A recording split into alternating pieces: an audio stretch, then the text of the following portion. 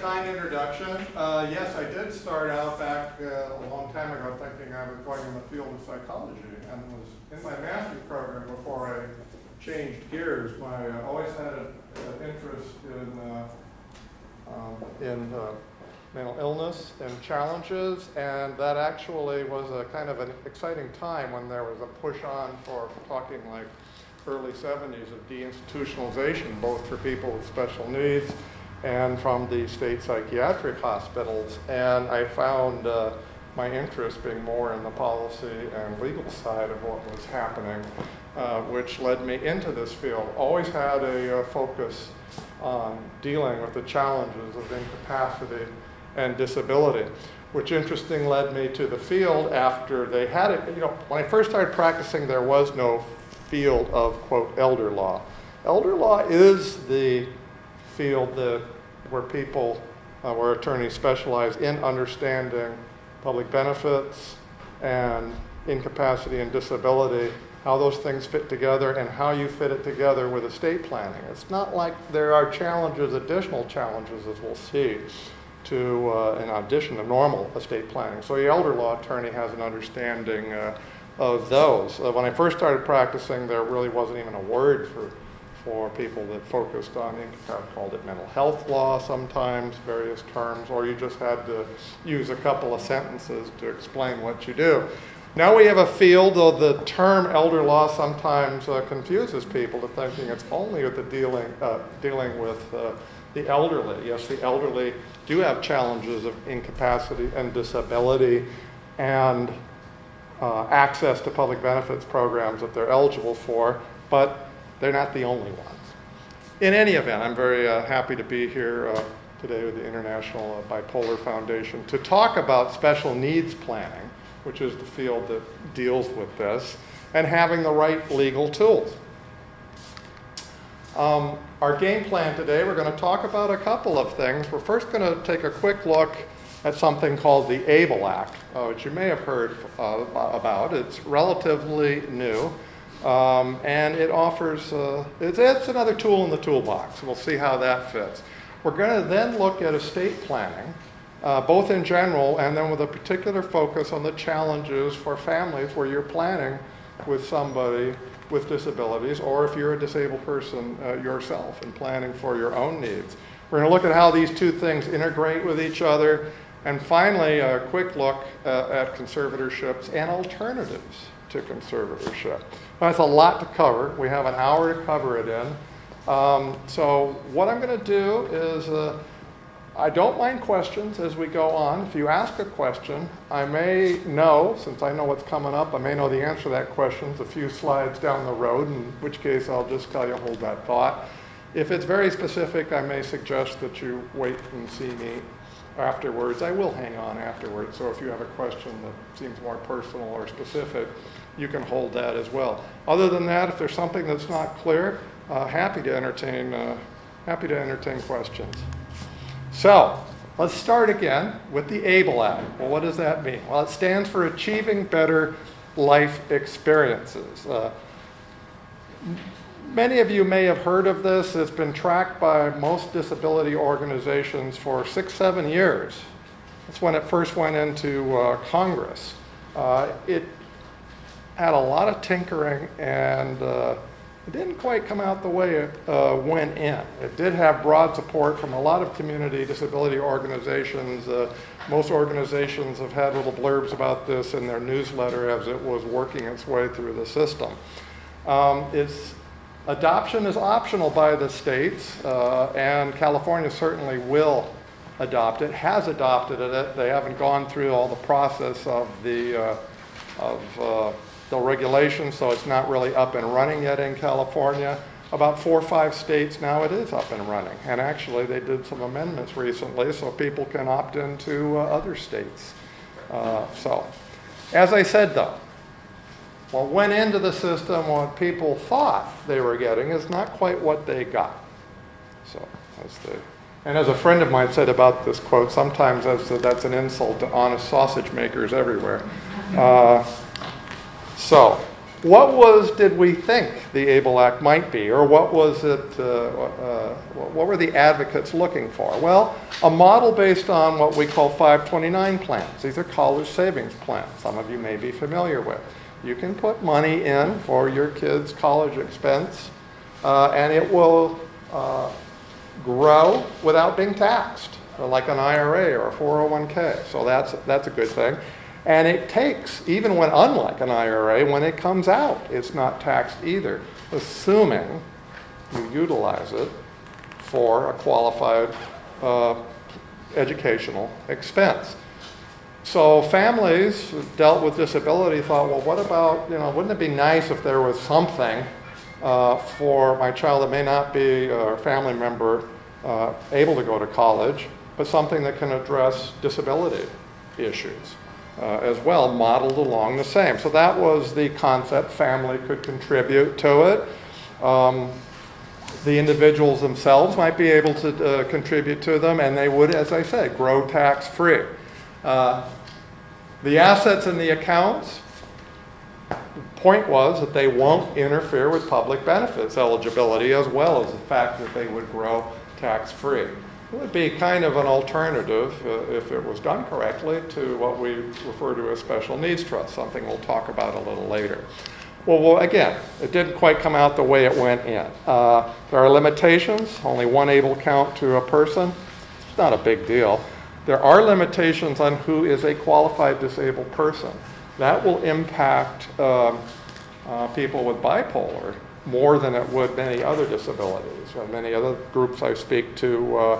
One of the limitations on the definition of a disabled person as it came out was that the onset had to be age 26 or earlier. Now, that may fit your facts, and in many disabilities, certainly developmental disabilities, that's easy to prove and easy to establish. Less so with some psychiatric disabilities, so that could be a challenge. There are limitations. Yes, ma'am. So you're saying bipolar disorder does qualify or does not? I'm saying one of the limitations is on the definition of disability, and if you have a disability that has been diagnosed before age 26, you qualify for an ABLE account. Whether or not your family, so I can't tell you. I mean, if somebody asked me if I was giving a talk to a Down syndrome group, I'd say, your diagnosis is clear. It's developmental. This is something that onset clearly at birth. Bipolar, I don't know. It would be your facts, it'd be fact related, because you're going to have to be able to establish the onset of that disability prior to that age. Some of you may be able to do that. That might be a challenge for others. Pardon? Onset prior to age 26. There's limitations on annual contributions, and there's limitations on the total contributions, limitations on the use of withdrawals. All those were somewhat expected. What wasn't expected is the loss of SSI benefits once that account builds up to $100,000 or more. So that's a problem. And the biggest problem is something we call a payback clause. So we'll take a look at all those things in a little more detail here. So contributions, again, as I said, it can be made by any person, including the disabled beneficiary. There is only one ABLE account. There can be no more than $14,000 per year put in that account. Not per person, per anybody who's contributing. So, I mean, if people, you could go over that if different people are contributing and don't realize what's happening. It can only be $14,000 in that account per year. They're going to a lifetime cap too. That's less of a problem. It's the same as it is with 529 plans. That currently the math works out to about $371,000 a year. That's not as much of a limitation, but that $14,000 a year, that's not quite what we had hoped for. Withdrawals, I won't get too much into this, but withdrawals will not be taxed as long, I'll be right to you, as long as it's for a qualified disability expense. There is a list of those expenses, but it's fairly common sense. If you have a withdrawal from that account that's not for one of the qualified disability expenses, that will be taxed as income, and it will get a 10% penalty too. just like an early withdrawal from an IRA. I have a little example for that. You were tax experts or more math-minded down below here in your literature of how that works. Yes, sir? Let's talk about maximums. You said the account grows by interest? Well, the maximum, two numbers to worry about. One, once it gets to 100,000, whether it's contribution or growing, once it gets to $100,000, you're not eligible for SSI anymore if somebody was on SSI. So that's one limit. The other limit is a contribution limit. You can only contribute, there's a lifetime cap on contributions. Right now that would be $371,000.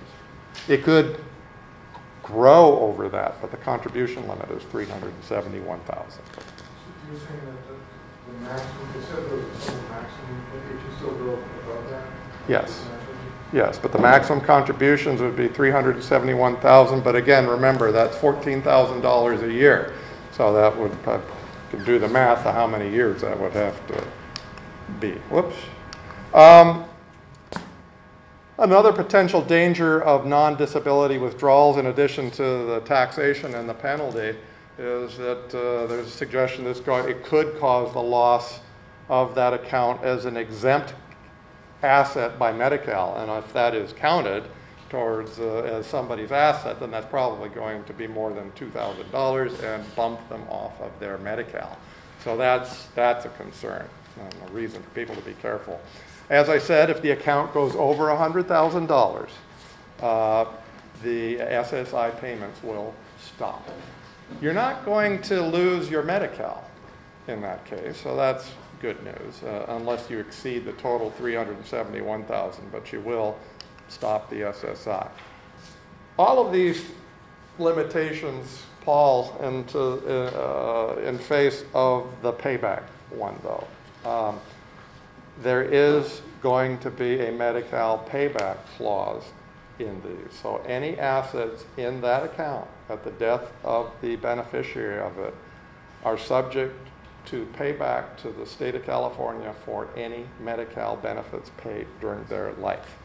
Now this is similar to what we call a provision in well, Medi-Cal has an estate recovery program for people with benefits, and they recover from what we call first-party special needs trusts.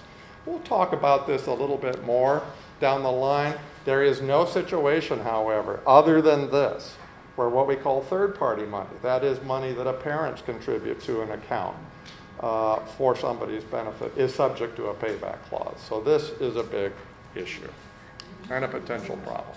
So that's our little thumbnail of the ABLE Act. I said we'd take a look at the ABLE Act and how it's going to work.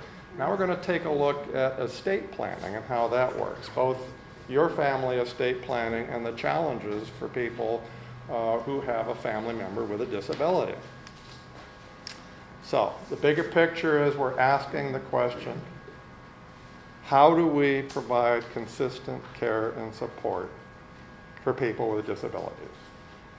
Well, that's the big picture, and shouldn't lose. And then that's not just a family issue. That's an issue for our whole country and culture. Every country faces this. Every culture faces this, some better than others.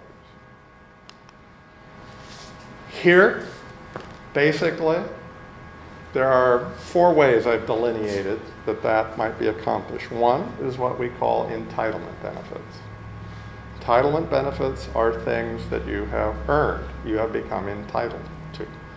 Most common one in the United States is Social Security benefits, which you earn by working, or possibly can claim through somebody who earned by working. It's the sweat of your brow that makes you entitled to that. Your assets and income are irrelevant. Means-tested benefits. Those are benefits not that you earned, but that you are received because of you're aged, blind, or have a disability, and you have financial need. These are the social safety net. These are where we as a society say we will provide for those who, because of age or disability, cannot provide for themselves. You don't have to have earned them. Earnings, personal earnings, and finally, family resources. So these really are the four things that somebody with disability might be looking at, or frankly, any of us.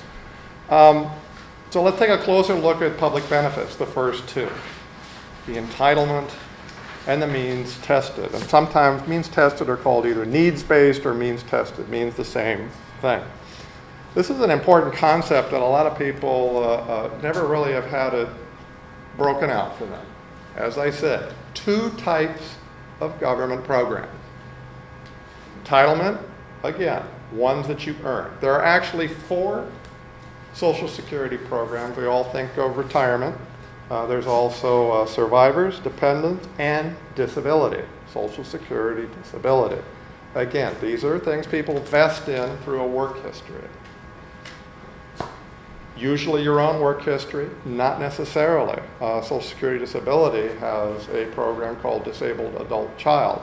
So if you can establish the onset of disability age 19 or earlier, that person can collect through the work history of their parent once their parent either retires, passes, or becomes disabled. That's a little known fact, but that typically is, for most people, a higher benefit than SSI. On the other side, the most common one, SSI, Supplemental Security Income. It is not an entitlement program. Again, it's a welfare model program for people in need, financial need, and who are aged or disabled. It's a little confusing. It's not the same as Social Security. It's not an entitlement program. People get confused because it's administered by the Social Security Administration, so the check on auto deposit says SSA, just like somebody's Social Security check would, but it is different. Each of these two constructs, each of these two types of programs has its own connected health insurance program. For your entitlement programs, it is Medicare. For your needs-based program, it is Medicaid, or as we have called it in California, Medi-Cal. Now again, for these entitlement programs, such as Social Security Disability, assets and income are irrelevant. Bill Gates could collect Social Security Disability, should he be disabled and want to apply, and get Medicare. Not so SSI. There you have to show limited income and limited assets. Any questions about that? Are you eligible for Medi-Cal without being on SSI? Yes. Question was, are you eligible for Medi-Cal, or can you be without being on SSI? Absolutely. If somebody is on SSI, they are automatically eligible for Medi-Cal. We're what we call a categorically eligible state. So let's say given a particular person for a particular living situation, the SSI limit is $875. So if you have less than $875 income, you might be eligible.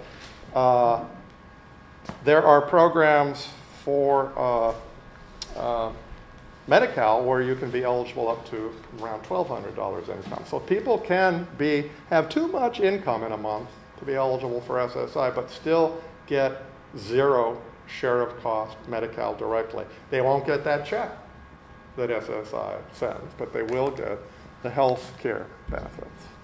And some people, by the way, are on both. You might have heard of Medi-Medi or dual eligible. These are people, what SSI does is it, again, let's say the benefit is for a particular person in a situation is $875.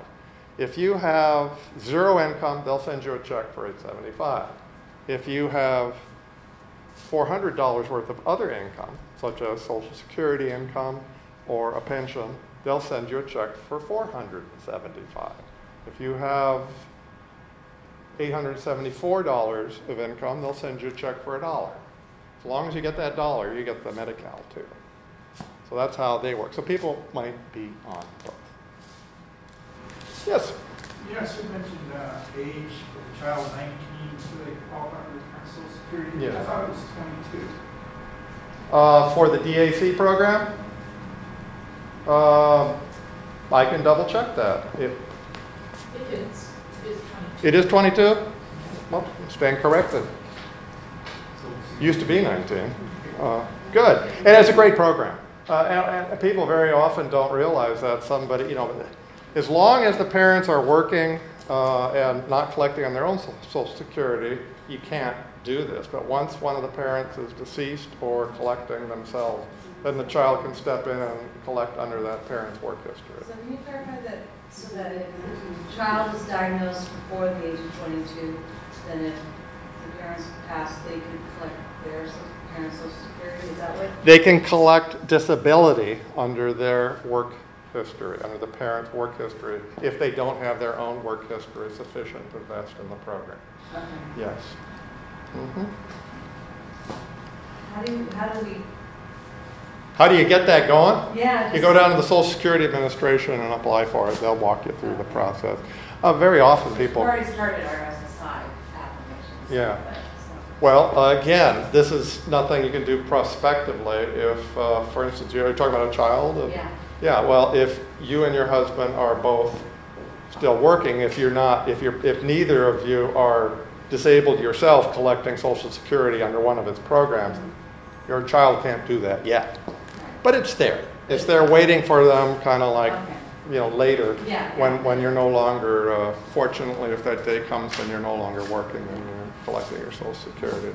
And is there also a maximum amount of that on a monthly basis? It's based on the work history of the parent.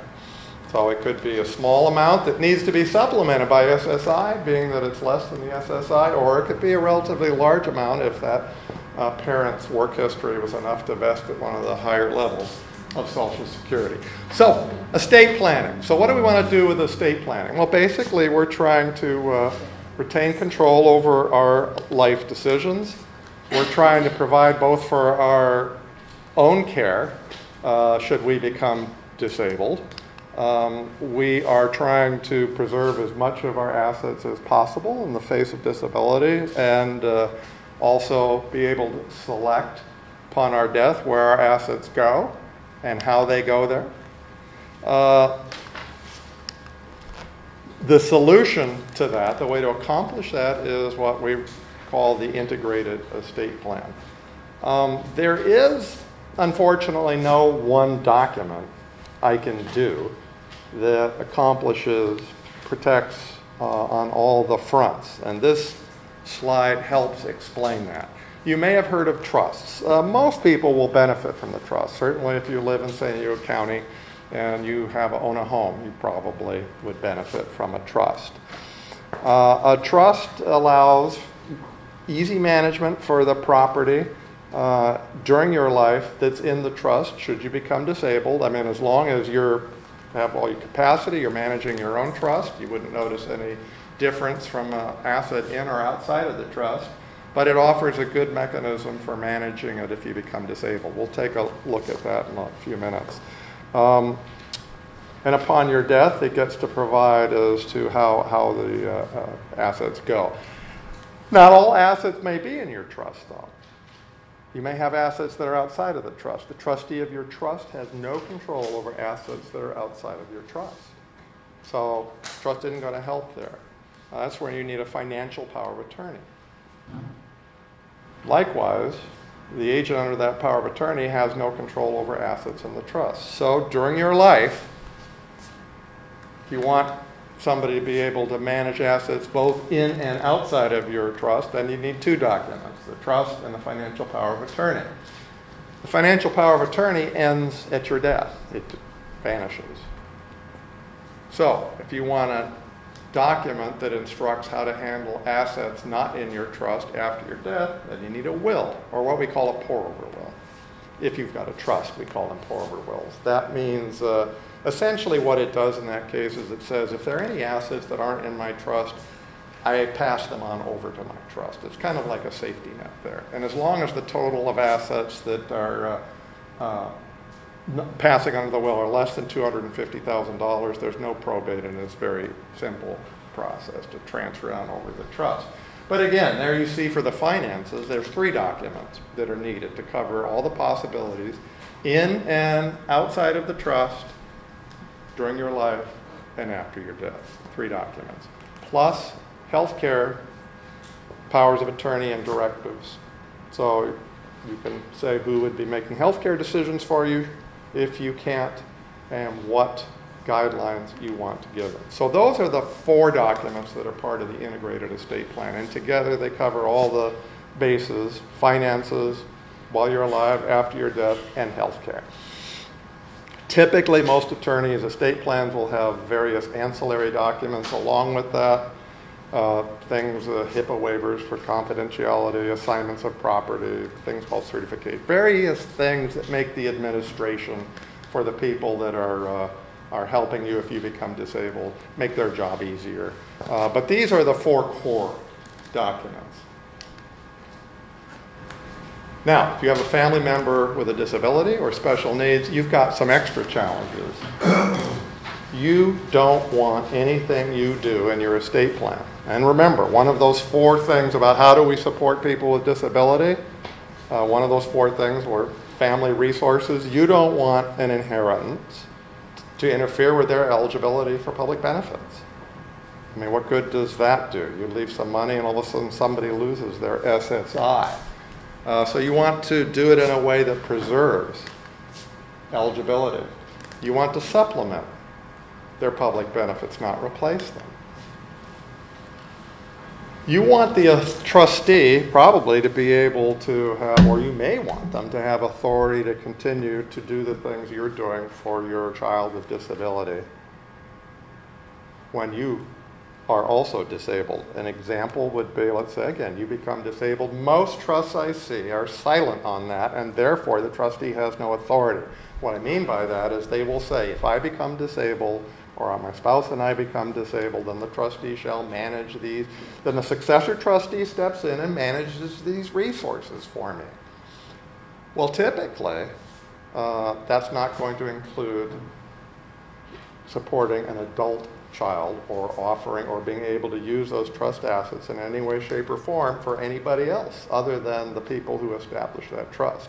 If you want that, you've got to spell it out. So again, that's a consideration for people who have adult children, that they might want to still have their resources in the state be available on a case-needed basis.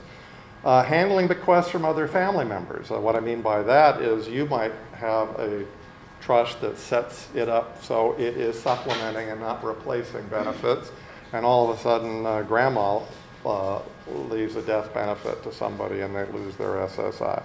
So it's, that's another challenge, to make sure everybody's on the same page in estate planning. Assuring the right people are making decisions down the road, both for you and anybody that, who has disability, who would be a beneficiary under your estate plan, and that you have provided the necessary instructions to those people so they understand your value, your values, and the challenges, as only you can explain it, about the special needs family member. And also the challenge to assure there are adequate resources. It's particularly a challenge for younger people who are doing estate planning for a child with disability. They know, they may have on faith that they'll be able to adequately do that later. Less so, how do we provide for a lifetime? So, one of the problems is your standard family revocable trust offers no protection for assets that would be given to somebody from being counted by SSI as an available asset and disqualifying them. So you've got to be careful what you are doing.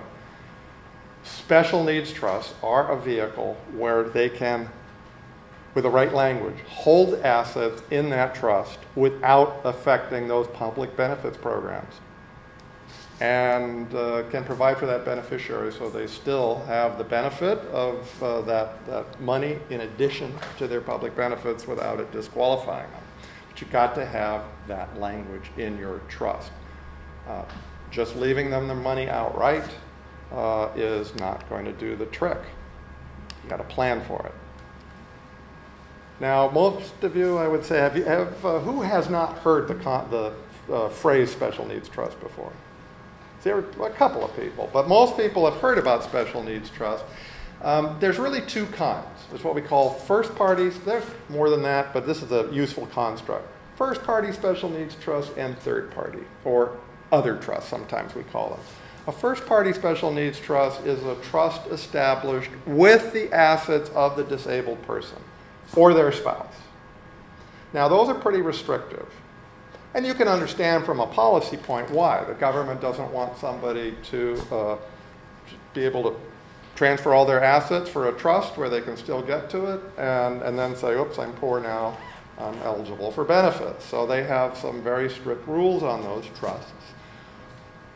The most onerous of which is what we call a payback clause, which says if there's any assets left in that trust when it terminates, either by termination or death, that you have to pay the state back for what they have paid in Medi-Cal or Medicaid benefits. And there are other restrictive terms in it. However, a trust established by anybody other than that individual, the individual on the benefits or their spouse, is not a first-party special needs trust. It is a third-party special needs trust.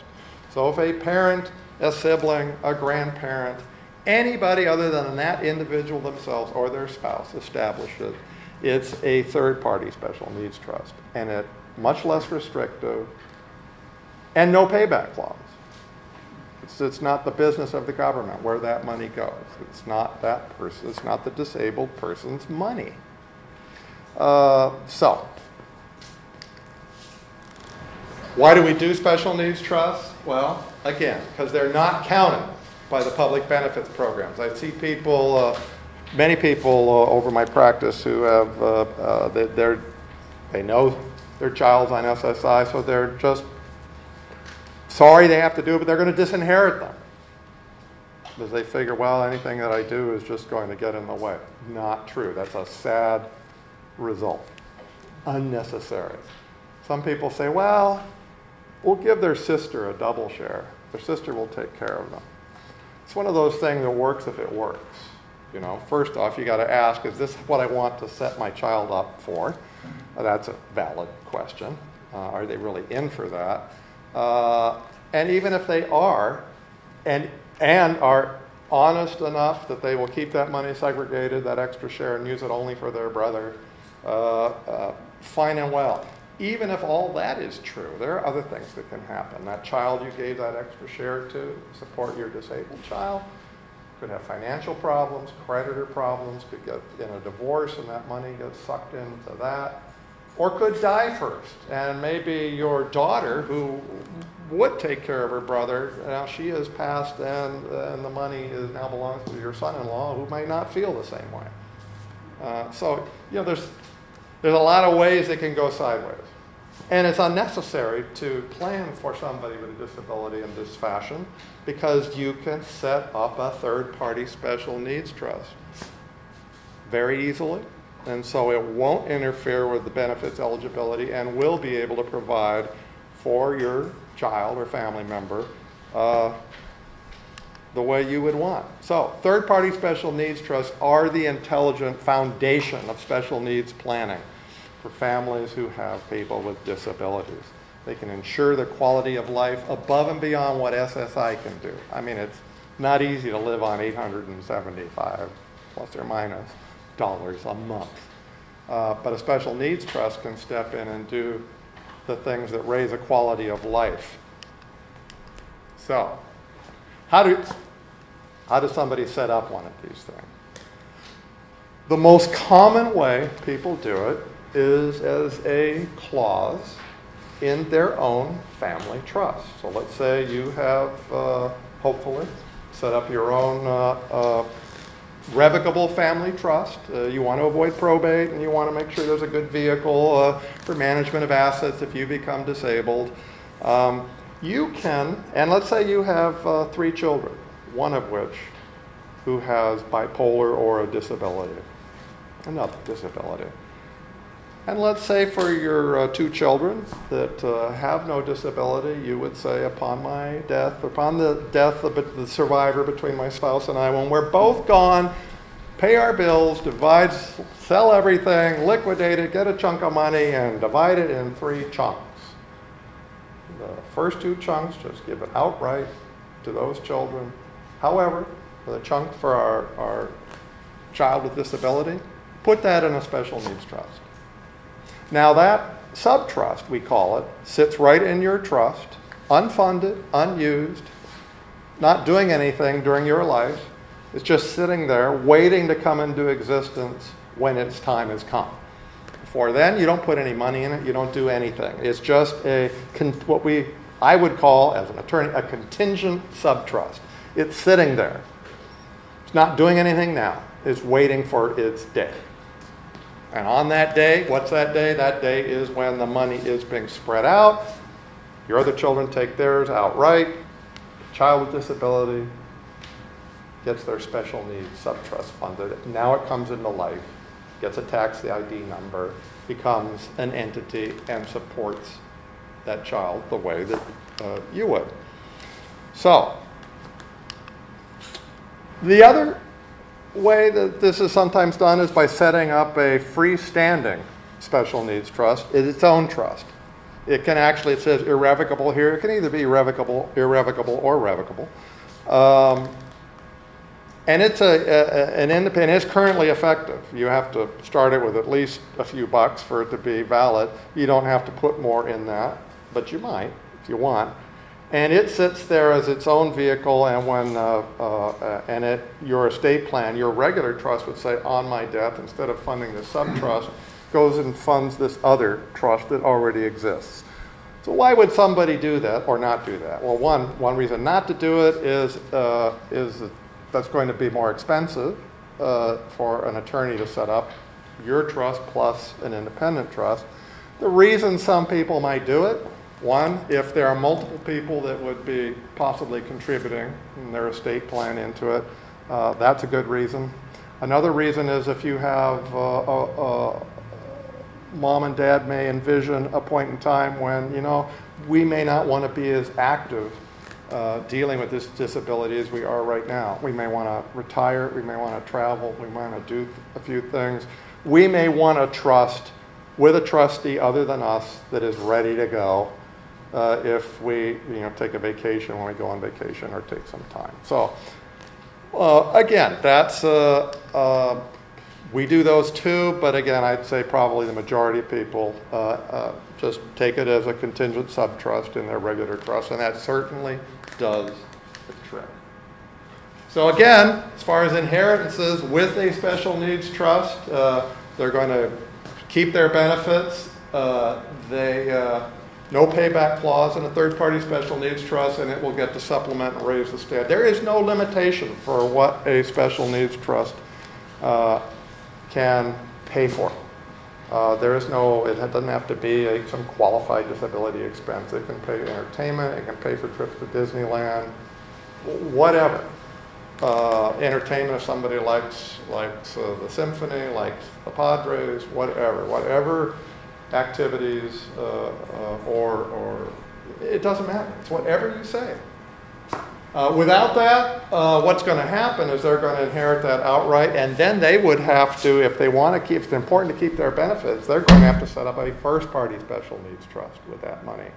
Again, much more restrictive payback clause. They could take their inheritance, set up a first-party special needs trust, and if they die a few years later, then the remainder of your estate, their share is all going to the government. So, not a good option. So, we said we'd look at the ABLE Act and estate planning and then take a look at how they integrate together. I was able to put that just basically on one slide here. Third-party special needs trust, contribution limits, unlimited. ABLE Act, $14,000 a year. SSI benefits, are contributions going to result in a loss of SSI? Third-party special needs trust? No. Doesn't matter how much you put in it, will not affect eligibility for any program like that. The ABLE Act, yes, after there's $100,000 in it.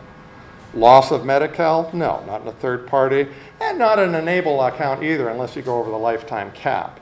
Payback clause? No. ABLE Act, yes. This is why I say one of the biggest, to me, the biggest disappointments about the ABLE Act. Nowhere else does third-party money have a payback clause. That's only historically been for first-party trusts, where it's the disabled person's own assets they put into there. So, as a family planning mechanism, for a way to you to support somebody, that's something to really consider. So, age limit on disability? No, yes. Income tax savings, you know, even that is can be illusory. I won't get into the details on that. Yes, an ABLE account grows tax-free, but there's enough credits and offsets with a disability trust that you would have to be making a lot of income to really even notice that tax advantage. So, all that said, I'm not saying ABLE accounts are a bad thing. I'm saying they are not what we hope they would be. They are not a good alternative to third-party special needs trusts. If what we're talking about is how, as parents, do we support a child with disability because of the caps and the payback clause, you've got much better options than that. But that doesn't mean they don't have their time and place. If it's a very small amount of money, that might work. If they don't use Medi-Cal, you don't think they're ever going to use Medi-Cal. Well, in that case, you know, you don't have to worry about the payback clause. One of the biggest negatives is gone. And certainly if you are very, very wealthy, if you have more than $11 million in your estate, there are tax benefits to being able to get money outside of your estate. And if that describes you, I want to be your attorney. Please see me. Figuring that doesn't describe too many of us. So, when does it make sense? My favorite is the relatively high-functioning beneficiary, maybe with a part-time job, somebody who can work but has SSI or has SSI and is always sweating that $2,000 asset limit for their SSI. Getting into these situations where they're trying to, having to go out and try to spend that down and keep under. The ABLE Act is like a safety valve. They can put up to $14,000 a year into one of these accounts and let it go until it's $100,000 and have a savings account, and that will not interfere with their means-tested benefits. So that's big. That's big if that describes potentially describes your facts. Another way it might work in conjunction with larger special needs trusts, if they want to establish, if you want to give a little money to somebody so they can have some independence with that account, again, mindful of the $14,000 limits, you know, there's a vehicle for doing that as well. So kind of a stop-loss damage control way of giving somebody more than $2,000, which otherwise would interfere with their SSI, but not so much that, you know, you're really having a risk, or at least a risk beyond what you would assume. Yes? Could you take money out of the ABLE account and roll it into a special needs trust? If you saw that you had that need going forward, you started out with something like that, and there was $50,000. No, because that wouldn't be a qualified disability expense. At that point in time, you just let the ABLE account be, use it on qualified disability expenses until it was spent down. Start your special needs trust at the same time, and you know, with time they'd go like this. But otherwise, that would what you'd get is taxed at the withdrawal plus a penalty. So easy to keep it in and use it on disability, because there's surely going to be disability expenses, and it's tax-free for those. So. Well, wouldn't you be able to do the same thing with a special needs trust? Like, if you aren't spending enough money, you can put the extra into the special needs? Well, the special needs trust, again, doesn't matter how much is in the special needs trust. It's not counted as an asset of I theirs. mean, when you get up, like, you know, the 2,000 limit per month or whatever. Oh, they can't. No. Here, the problem with that is, if you're talking about them, they got a part-time job, they got some earnings, and you're worried about the 2,000, they can't contribute to your special needs trust, because that'd be putting first-party money in a third-party trust, and it would blow your third-party trust to pieces.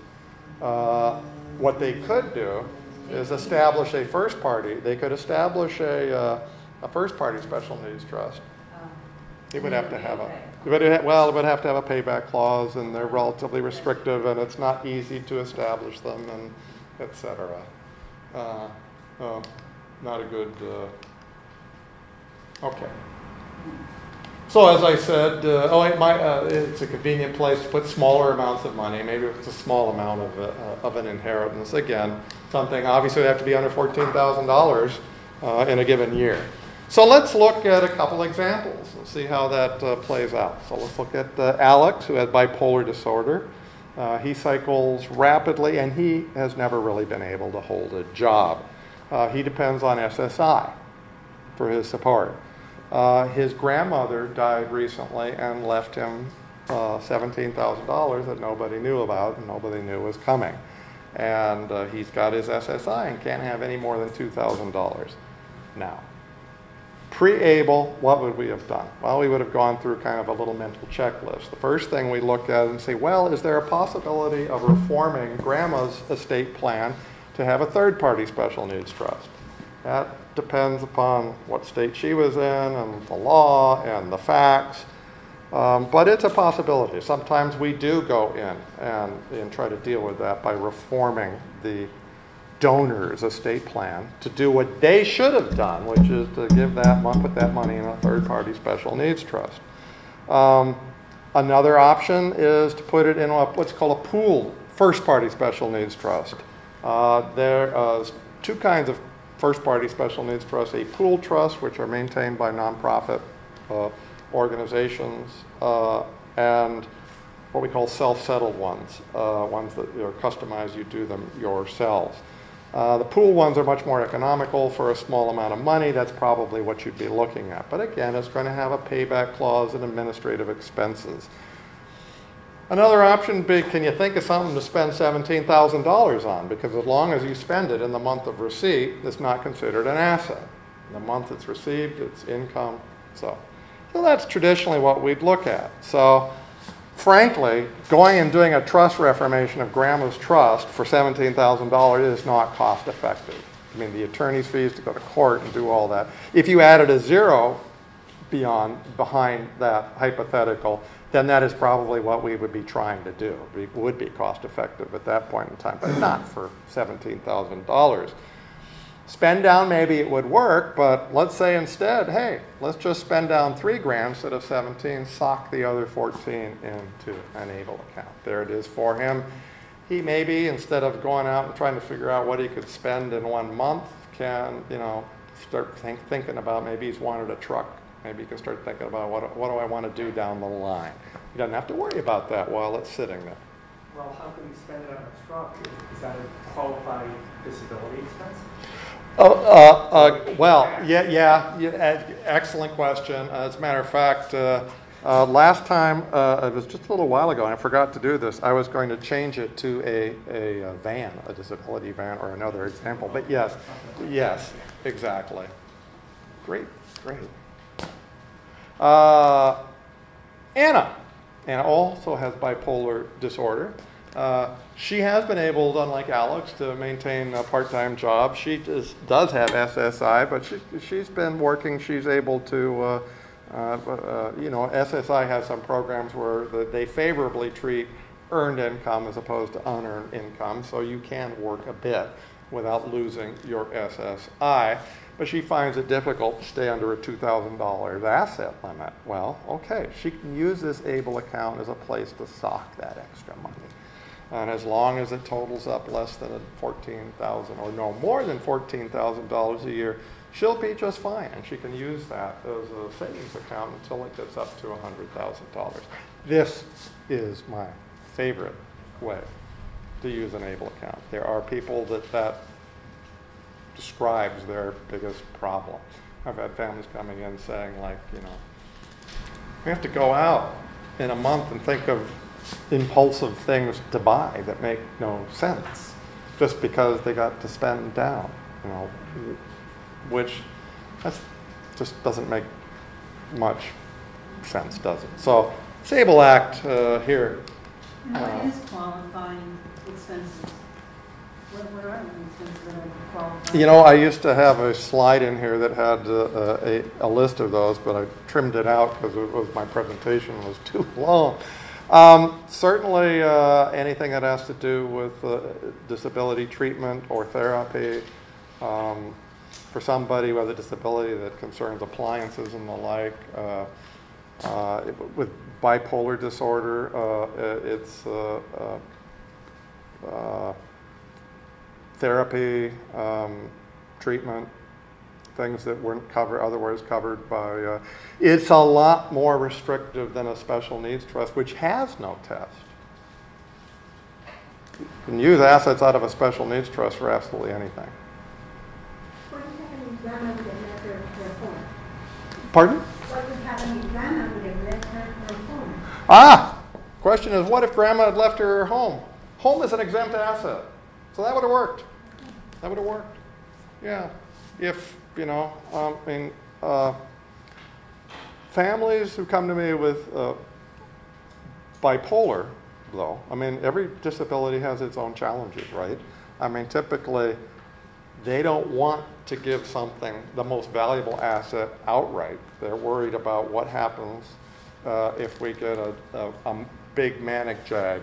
What happens to that home? What happens, and they prefer, grandma could have put that home in a special needs trust instead of giving it to her outright, and then the trustee would have been able to prevent any bad decisions, and yet she still could live there, have all the benefit of the house from her standpoint. She would notice no difference. I mean, as, you know, other than legally who owned the home.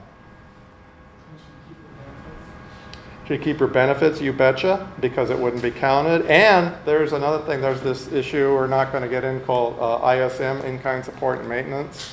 The trustee can, you know, pay for expenses for a home that a trust owns without having the same considerations about giving somebody money for food and shelter. So, now and about 10 minutes we got on conservatorships. Basically, a conservatorship is a court proceeding where somebody's appointed to make decisions for somebody else who is unable to make them themselves. We divide them, usually in California, to two constructs, the conservatorship, the person, and the estate. Let's look at the general types. There is the LPS conservatorship, we're going to talk about for a minute. The probate, or sometimes called the general conservatorship. Limited conservatorships, we're not going to talk about guardians and guardianships are only deals with minors. LPS conservatorships are the most serious. They require a finding of grave disability, which means unable by reason of a mental disorder to provide for their own food, clothing, and shelter, which is a pretty high bar, actually. It's very formal, right to a trial, highest level of formality in setting it up, because it's the most potentially serious deprivation of liberties. An LPS conservator can do something no other type of conservator can do, and that is put in a locked psychiatric facility and authorize the administration of whatever medications are needed, whether or not that person wants that medication. Now, if that's the power you need, the only conservatorship that's going to do the trick is LPS. That's unfortunate because it's the hardest one to get. Biggest problem is, unlike the other kind where you can go down to the courthouse and apply for a conservatorship, you can't apply for an LPS conservatorship. Only the county can do that. Only the government can do that. And they triage it pretty severely. It's, they have more need than they have resources. And accordingly, they triage, and their triage is the gap between their need and their resources is such that it takes a pretty serious case or something that just keeps constantly cycling back and back and back that they keep having to deal with, and finally they say, okay, I guess this is, on the front burner. But families that deal with this find it very, very difficult to get on the front burner. They might have somebody that goes in for the initial proceedings, 72-hour hold, 14-day hold, but as they try to bridge the gap into a temporary conservatorship or an actual LPS conservatorship, they're going to see the county attrition away from that and say, things seem to be going a lot better now. Well, maybe. If you have history of cycling 72 and 14, 72 and 14. That helps. But as family, one thing that you can't count on any particular admission. You can't count that anybody knows that history. This is frustrating for you too, because, okay, you know the history. Not only do you know the history of the cycling, which is important, you might know some of the history. Oh yeah, hey, we tried that drug 2 years ago, and you know what happened? The exact opposite of what you wanted to happen. We had an idiosyncratic reaction. So you try to go and you share this knowledge, and you certainly should go and try to share this knowledge. But what might happen is, well, they haven't signed a HIPAA waiver. We can't talk to you. Who? Well, we can't even verify they're here. You may find yourself with nothing to say. It is extremely frustrating. I understand that. It's one of the hardest conversations I have with anybody in a family, because I'm limited in what I can do. I have some pointers on how to advocate and try to break through, but it's not an easy thing. Limited conservatorships, I'm going to skip over that. This is for only developmental disabilities, but the literature is there. Because I wanted the time to briefly about the general or probate conservatorships. These you can bring. You are in control of the process. And you can get a fairly robust set of powers. However, they will not include the power to put somebody in a psychiatric facility.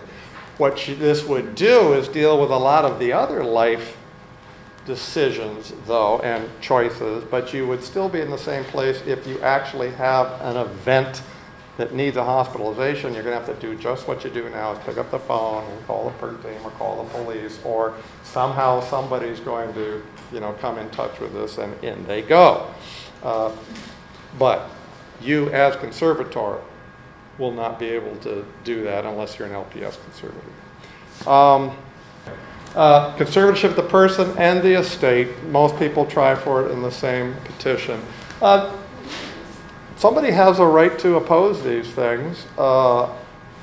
Excuse me. So it's, for conservatorship of the person, if you are conservative of the person, you can decide where they live and what that decision is. If the conservatorship of the estate, you will be managing the assets, paying the bills, selling any property, investing, handling those things. Again, however, the proposed conservatee can object. Can say, I don't want that. I don't need that. And once they do that, particularly if they can do it and present well, and this is another challenge with something like bipolar, is because it's not like somebody with advanced Alzheimer's, so that no matter what, they're not going to present well. If you have somebody that can step right up and clear-eyed and say, I don't need this, Your Honor, and blah, blah, blah, considering the burden of proof and all that, you're going to have a tough time. Hard to do unless you get cooperation of the proposed conservatee. Not impossible, but you're going to need some pretty, again, the nature of bipolar disorder is going to be something that cycles in and out, is going to make it difficult for you to nail that down. I have a quick Yes? question about the person with bipolar disorder. They have accrued incredible amounts of credit card debt, and they allow for, a parent or somebody to be their conservator, and the debt still hasn't been paid or anything. and they have no income to pay it.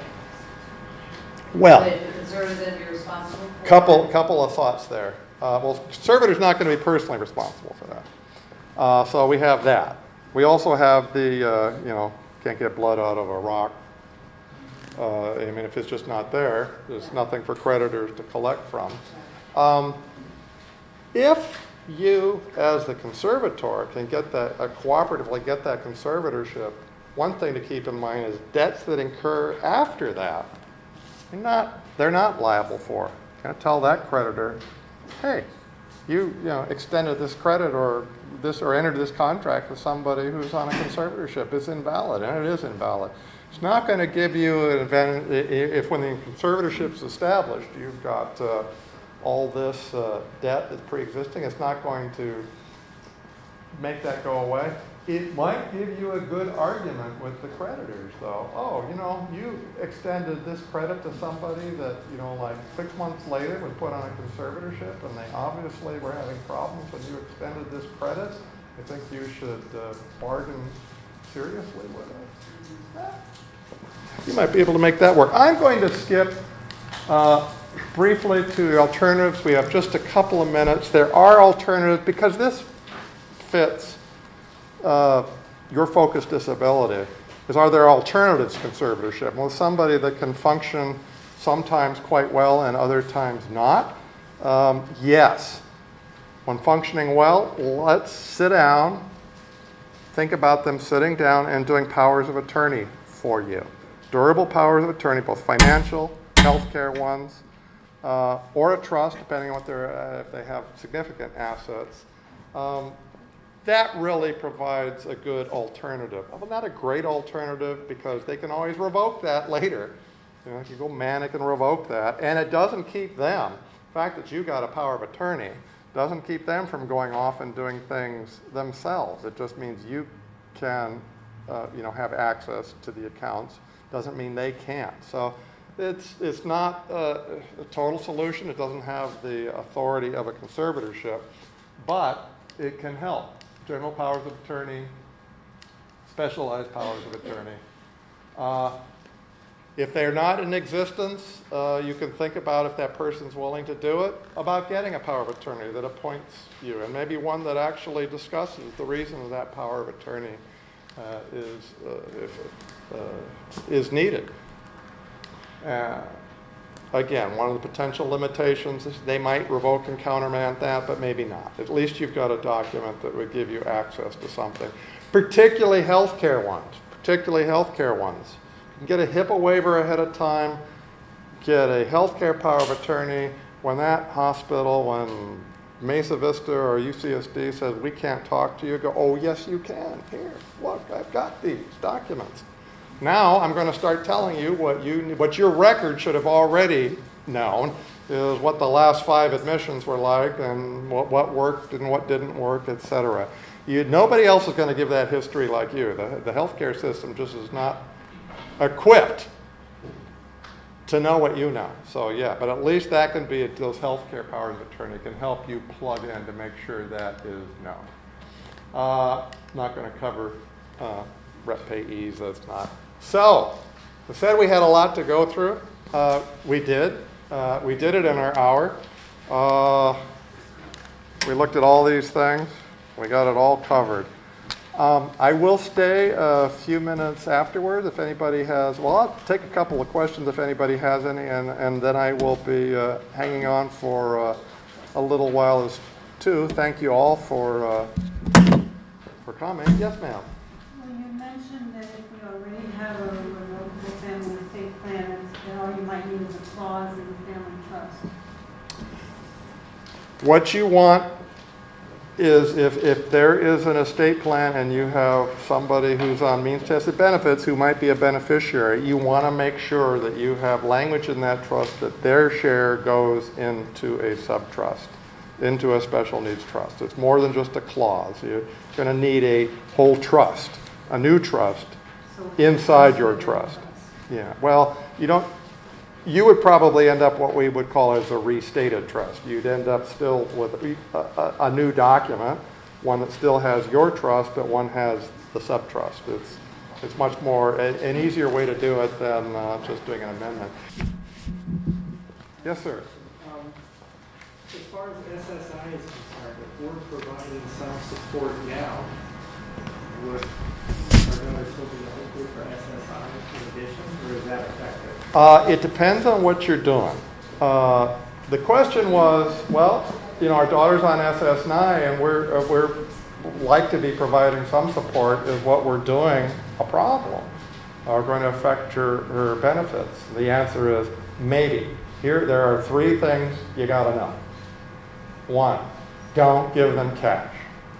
Cash will result, above 20 bucks, will result in a dollar for dollar reduction in their benefit. And if you give them something that can be easily converted to cash, like a debit card, same thing. And don't anticipate that they'll never find out. So, cash, no. Then there's something called in-kind support and maintenance, which is when, instead of giving them cash, you are paying for them. Now, if that thing you are paying for is food or shelter, that is what SSI thinks they're paying for. So if you're paying for it, they figure, don't need me. So they have a partial reduction in benefits when you're paying for food or shelter. But it is capped. It's not a dollar for dollar deduction. It's capped. Right now it's capped at $245 a month. So you could pay for $2,000 a month in rent and only get a $245 reduction in their SSI benefit. That might make sense for some people. Unless, of course, that $245 reduction is going to wipe out all of their SSI. They're only getting $100 SSI in their Medi-Cal, and you get a $245 reduction, it's wiping it out and you're losing your Medi-Cal. So whether or not it makes sense to pay food and shelter, that is a case-by-case analysis. And a special needs attorney can help you, or anybody familiar with that, can walk through and see if it makes sense for you. The real value of a special needs trust is the last 3, which is anything else. Anything that is not tax and not food and shelter. There's no limit on what that special needs trust can do. No limit. Anything. Frivolous things included. Frivolity is one of the important parts of life, I think. So it can pay for entertainment, it can pay for serious things that you think are important, and can pay for frivolous things. It depends upon the resources in that trust and you know, what the trustee thinks is the important facts. But that is the sweet spot of a special needs trust. So the SSI will pay the SSI, you get the Medi-Cal, and then the special needs trust will pay. When I say food and shelter, there's only 7 what they call shelter expenses. Some things you might think of as shelter expense that are not considered a shelter expense, such as cable bill, phone bills, all those kind of things. You pay for any of that, no problem, no problem. Any other questions? It seems to me that one of the places where these saving accounts is going to get into help is precisely what we were just talking about, in-kind support maintenance, because you can create a new account, put your money in there, and then take it out and help them with their rent. You have triggering that benefit deduction. So what your theory is money coming out of an ABLE account will not be counted as in-kind support. Yeah, well, and it wouldn't, that is not so much an ABLE rule as just a general rule of how Social Security treats distributions, as long as it's not cash or food and shelter. You can do what you need. And actually, this is not, these rules aren't a function of, oh, you have a special needs trust, you got to pay attention to food and shelter. This is like any income, if that person is on a means tested benefit and they're getting income from a third party, these are the rules that apply. Well, again, thank you all for coming. You're an attentive and intelligent audience, great questions. I appreciate the opportunity. If there's, you have our contact information. If there's anything you want to do, we're happy to do what we call our snapshot interview, take a look at the family estate plan.